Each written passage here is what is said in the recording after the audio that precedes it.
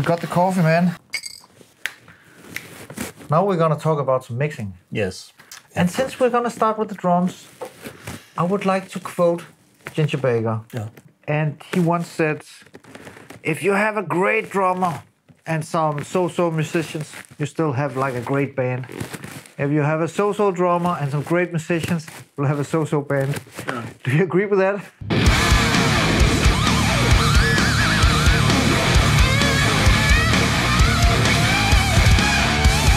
Drummers have a very specific sound, the good ones. I remember recording Ricky from Cataract 10 years ago in my studio, and then he came back 2 years later in a different studio, different drum kit, different equipment, different rooms. Everything was different, and it sounded exactly the same. The first time he hit a snare, it sounded the same because he just has that sound. I can't explain it. How can it sound so, that specific for him? Yeah. But it really does. It's an important point about sound also is timing. Yeah. And these days, a lot of people are using Beat Detective to fix everything up and not realizing that they're not only killing spirit and personality that way, they're also killing sound because part of the sound starts already with the timing. Yeah. Which is why we love Dave Lombardo and Tom Hunting of Exodus. And, a lot of great drummers are defined by the timing. And if you start fixing them, it's not that drummer anymore. So, but can you walk us through the drum part? And of course, Toby from TC is an awesome drummer as well. And I just happened to record him yesterday. This is the drums that the way that we set everything up, the way we left it yesterday. It sounds like this. And I have 2 mics inside the bass drum that goes like this. And I have one outside in an extra Ludwig 24-inch metal bass drum that sounds like this. If you listen to the whole drum kit and muting that Ludwig, it's very tight. Adding that feels like adding Led Zeppelin or Ginger Baker. You could also have 2 videos, one with a Boy Scout and one with a caveman. Yes, I like caveman. Yeah, me too. And I grew up on Led Zeppelin, so I like that, big drum sound where everything is big and dangerous. So I really do enjoy getting some of that. Sometimes that can be too wishy-washy for metal production, but I like to try and maintain that character of sound. For that extra kick, we'll do that at the end, see if some samples can maybe help us, but let's first go through the tracks. I like the snare tracks to go into a group where I compress and EQ the 2 tracks together. This is what it sounds clean. And with a bit of gate and compression added. Also, if I'm using a snare sample, I will run that into the same group so that the snare sample will stay more or less the same, at the same level, but the natural snare will always be changing, not only in levels, but also in tuning and for hitting the snare in different positions. So they will be in a constant moving thing. And being natural is what it's all about for me, keeping that sound. The toms, I have some noise gate and a little bit of compression and some EQing to adjust the 3 toms to have more or less the same sound. Then I run them into a group where I have a different EQ, group EQ, so that if I think all the toms need more click or mids or low end or something, I can do that to all the toms collectively. The overhead is kind of clean, the way it's recorded. I think it sounds awesome, not much to say about that. I have 4 sets of stereo sets of ambient mics. If we take these with the mics and listen to them with no processing, and then with quite a bit of compression, you can really get a lot of the room sound of the pool. I like to smash them really hard, but sometimes a slower release will be more suited. You'll notice that the drums sound tighter without the hard, fast compression. Now it's more like... Yeah. And everything together, without the room mic and without the Ludwig drum. Very controlled. Even though it's at the bottom of a pool and tiled walls all around and everything should be really noisy and messy, it's not. It's quite tight already. And then I decide how much room I want.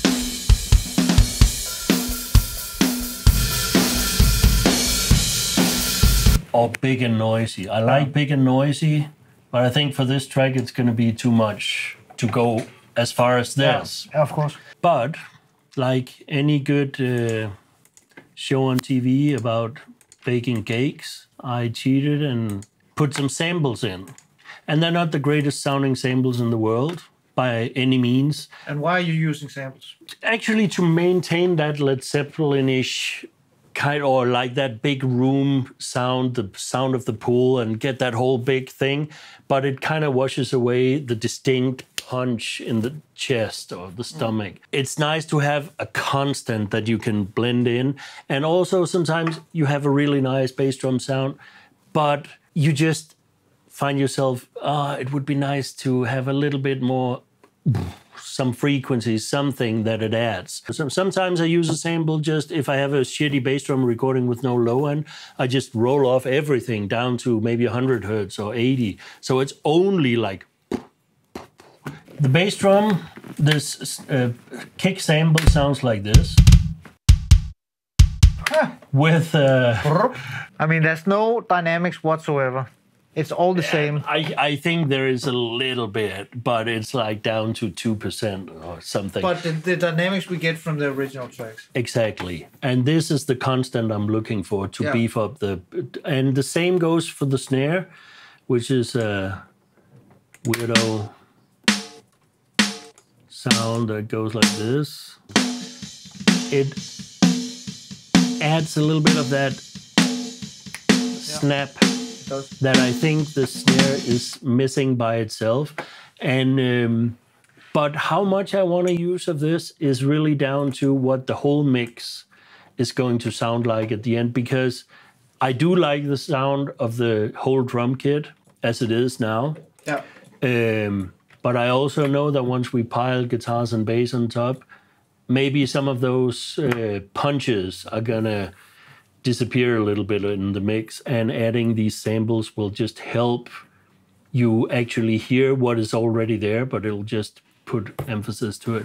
If we listen to the drums without the samples, and then I will try to add them as we're listening.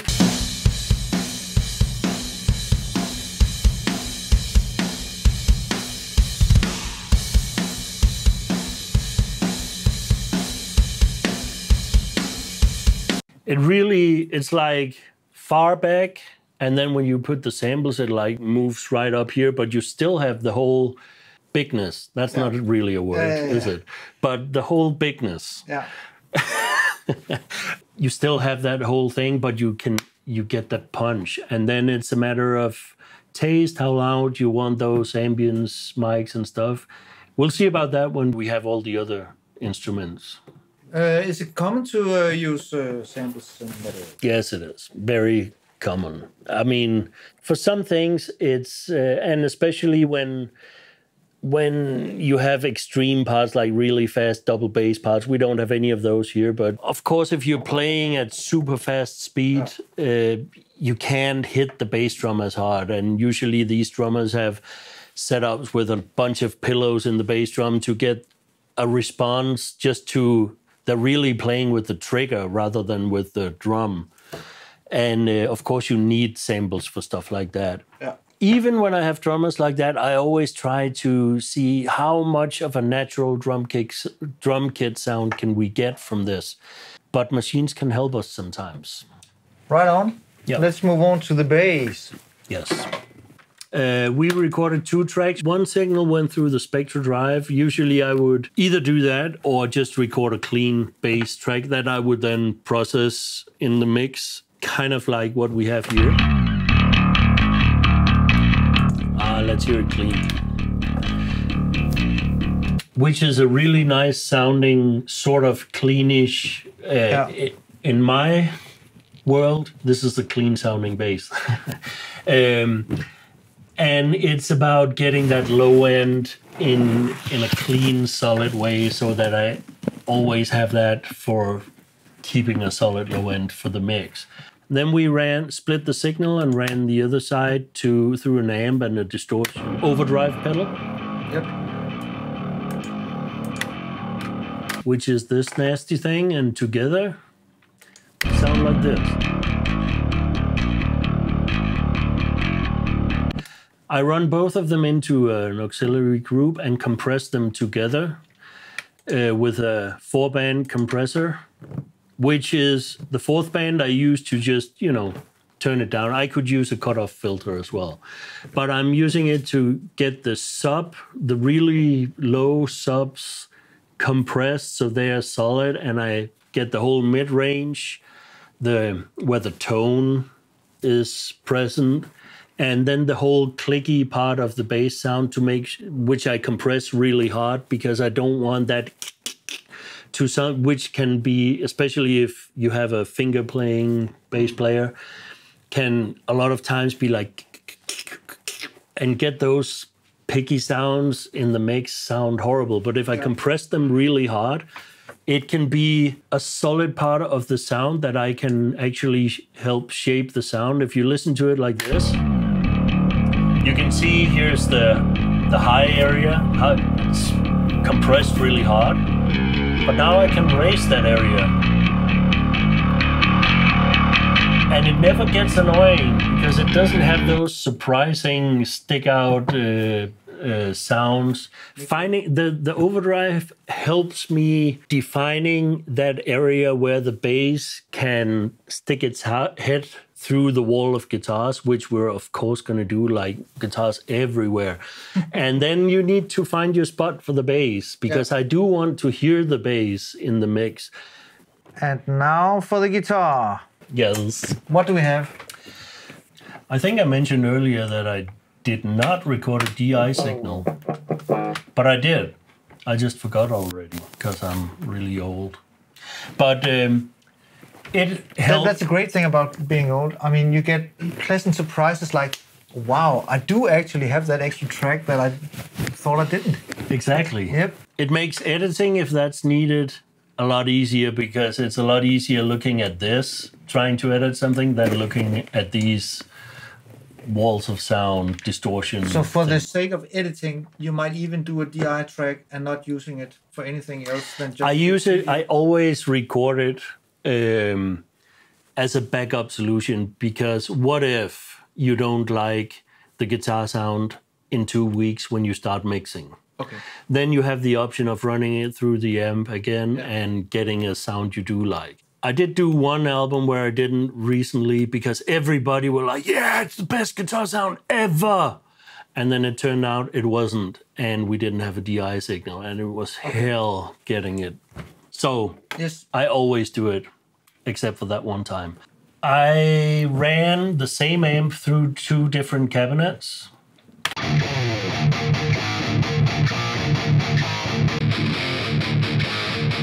So can you play the DI again?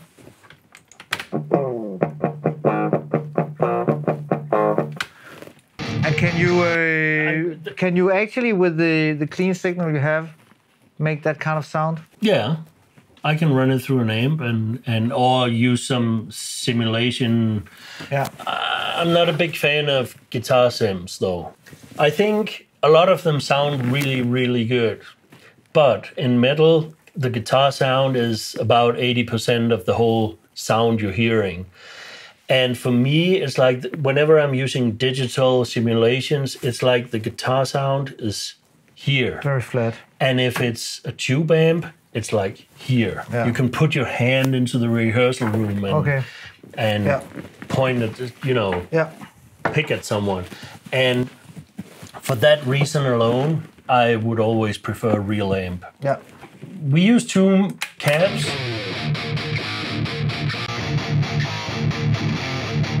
And right now I like this one better. It's a La Boca cabinet. The other one is a Marshall cabinet.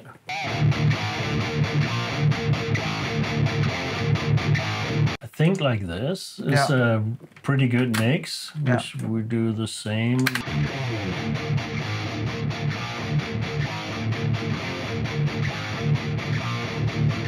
Yeah, one guitar on the left, one on the right. Yeah. With all the other tracks, it sounds like that.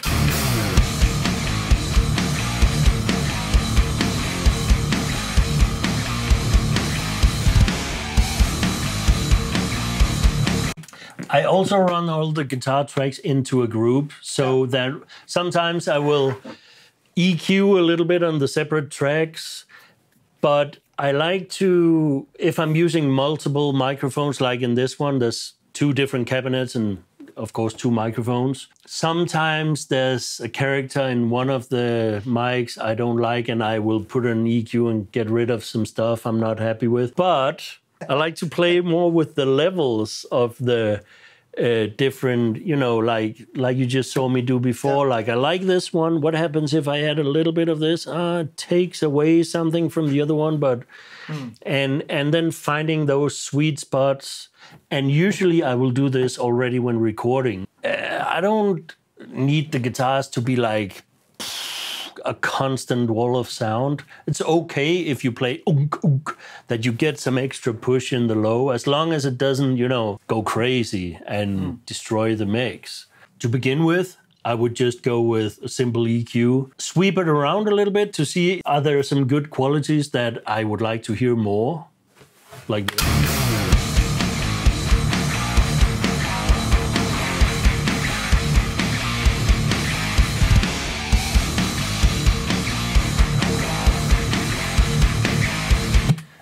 I would go through stuff like that and see, this is where the guitar sounds really nice for this part, and find the good sound. And then if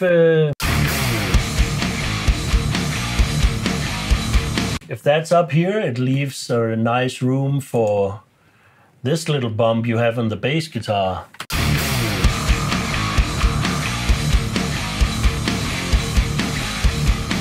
So there you have the guitars like away from that same area where you're hearing the bass. With guitar sounds like this, you have very limited space for the bass. You got to find your moment to shine, and that's right here. Okay, going back to the drum samples a little bit, because now we have a lot of noise happening. We do. And we were actually listening with the drum sample, with the kick and snare samples. If I mute those, you hear that punch is gone. But with the sample,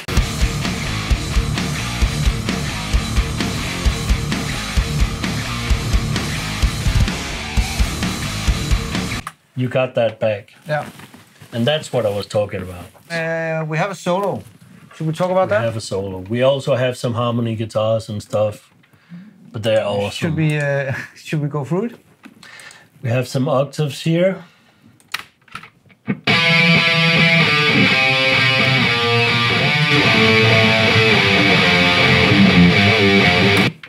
Yep. Let's run that into a separate group. If we listen to it with nothing else, this is what it sounds like.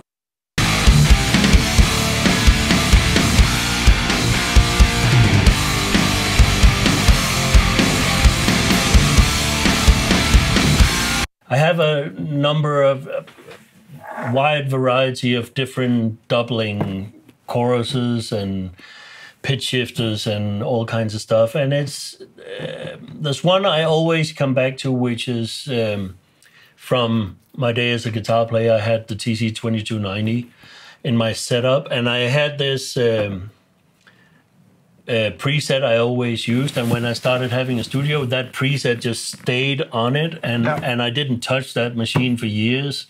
And it was really a very, very, very subtle chorus and slow, but then with the return was phase reversed, so that in rehearsal it sounded like I was all over the place. But in the studio, it was a really nice spreader to add to something that was essentially a mono signal, but I wanted it to stay mono, but not quite mono, have something. Yeah.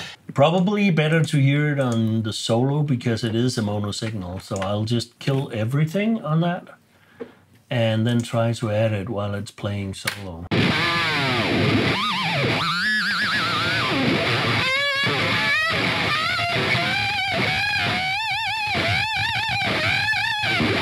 It just adds... It's widening. Yes, and in the mix, that sounds like...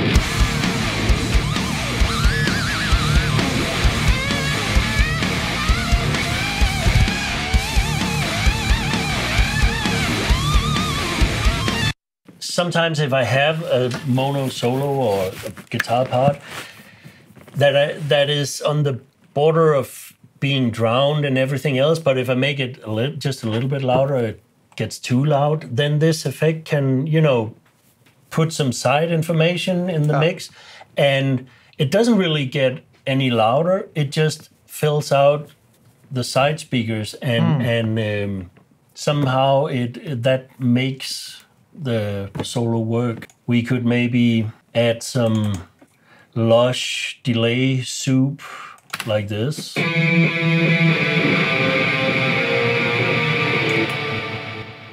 Which is a multiple tap delay, like I think 6 different delays feeding into each other and just making a mess. Yeah. But could work really nice.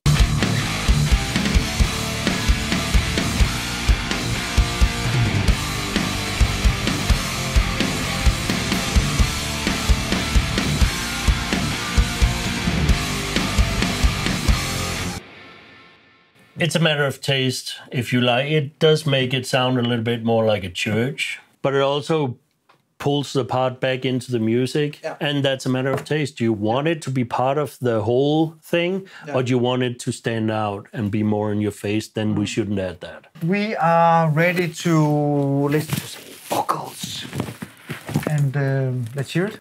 Lately my mind has been changing. That's what Simon sounds like. Yep. I always run some compression, sometimes really hard. Lately my mind has been changing. A bit of EQ to find, same as with the guitar, finds where the spot where his voice is biting.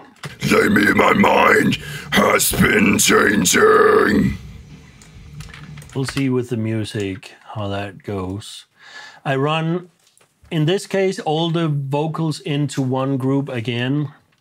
Use a 4-band compressor again to make sure that whenever we double something or triple or quadruple something, that the levels don't get away. So I'm keeping there is, of course, the danger that one really loud part will push away another one, and then you have to separate them in groups. Yeah. I think for this particular song and mix and the dubs that we did, it works really well like this. Lately my mind has been changing. Maybe put a bit of DS I think it might be lack of simulation. I want to show the same preset as before, the TC2290, that I use for spreading out the vocals. Okay. If you listen to the vocal solo, and then I will add that effect. Lately my mind has been changing. Same with the 2290. Lately my mind has been changing. Just makes him fill up the whole space. It's also very nice for most singers who are singing to have that effect in the headphones when they're singing. I do, however, have this new thing that I should connect. Do it. The TC Helicon. Helicon. Which also has a very nice Doppler effect and a bunch of other stuff, but not all of it is suitable for this. We'll Maybe connect not it. the auto-tune Yes. That for this will song. completely freak out. Yeah. It's a little big and bulky for your desk, but you don't mind or what? No, it's mainly just once I set it up, I can put it over here. Yeah, of course. So it's nice to be able to pull just as the same as these dongles that you can, while you're getting your sound, you can pull it out and work on it like this and then put it to the side. Lately my mind has been changing. It's basically doubling Simon up and making him sound bigger. Again, woe and behold, this is one of my favorites, as you might start to think. My 2-spread preset for the 2290. I have that inserted on the Helicon with the mix not set to 100 because I don't want it to disappear altogether. And I like to get that down the middle double, but also get some side information from this. And this is just such an awesome way to achieve that. Lately my mind has been changing. I think it's time to hear what it sounds like with the music, because this will sound really weird a lot of times soloing it, but it's all about what works within the music. So I'm going to start dry, no effects on the vocals, and then start adding them as we're playing the track. Lately my mind has been changing. I think it might be like a simulation. I feel detached from the human race. It just makes me want to move away. I decided to reject society that rejected me long ago. And now you got one guy in front of a microphone sounding like a whole bunch of zombies, but it's still just one vocal performance. And that, to me, you know, there are a lot of different scenarios that work, but I do really like, personally, one guy saying his stuff to me personally. And as soon as you start doubling up everything, it's kind of like you're taking away that personality thing. And it becomes more like, in this case, a bunch of zombies. And you kind of know if you see a bunch of zombies that it's not real. But if it's one guy spitting in your face, then you know it's real and you better shut up and run. And this kind of music is all about scaring people. This kind of music should scream for your attention at all times. And that's my purpose for this. So that concludes the vocal mixing, and now we just need to tidy up a bit of details, I guess. Yeah. Put some little gimmicks here and there and see if we need some magic powder somewhere. And adding stuff like this, little effects here and there will make the whole thing come to life.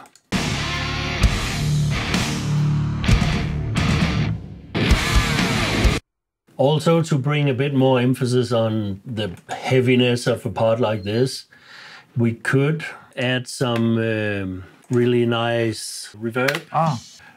Here we go.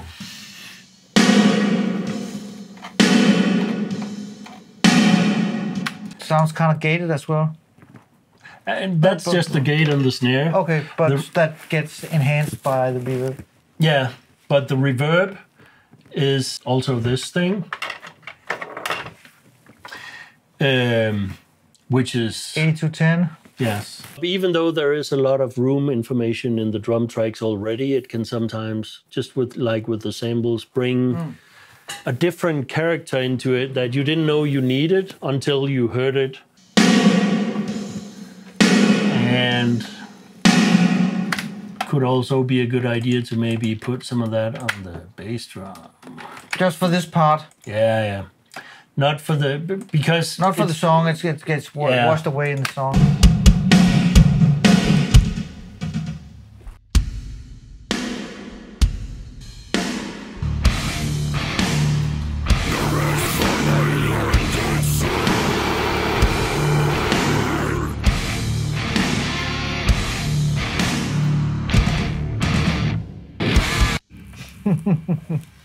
Awesome. There was a guitar part. Yeah, that one needs to stand Shouldn't we out. put that up?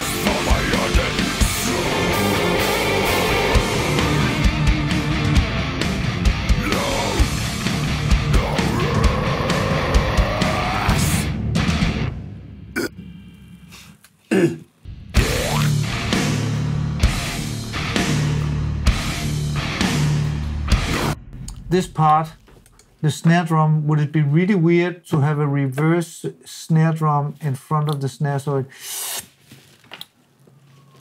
I don't know. not so metalish, maybe. But I just love that kind of thing. I mean, Def Leppard probably did it. Fat Ludwig with reverb too. That's the one we're gonna use.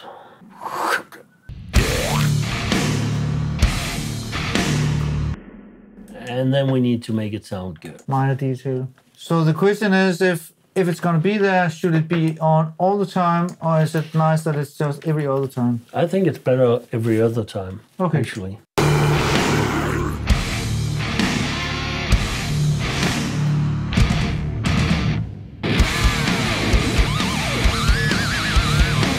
I think it's close to a mix. Do you want to do anything more with the solo guitar, or would that be weird? We can do all kinds of stuff. I quite like this one, kind of dry. It's not really dry. It has that spreader thing and a delay on the end, but it's plenty aggressive. And I think putting too much gravy on it will just take away from that. I like that Slayer-ish kind of nature it has right now. This will actually round up mixing metal thing, part 5. Mastering is coming up.